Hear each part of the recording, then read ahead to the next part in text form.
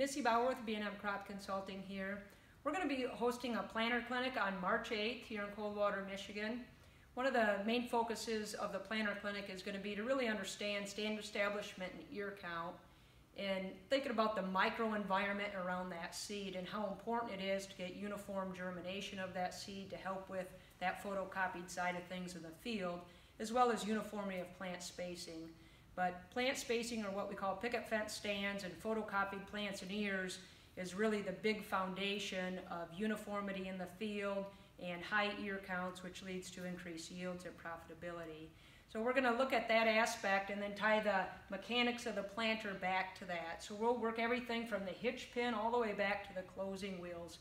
We'll talk about things like the transmission system, the row unit itself, focusing in on the gauge wheels and how they need to be set properly, when to replace parts like disc openers and how to have them adjusted properly, all the way back to the closing wheels and what types of closing wheels we should run for the conditions that we're in and the importance of what we're trying to go for there.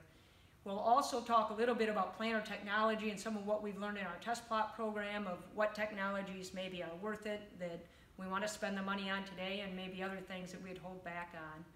And then at the end of the day, we're going to talk a little bit about how to implement variable rate population in corn as well as soybean planting.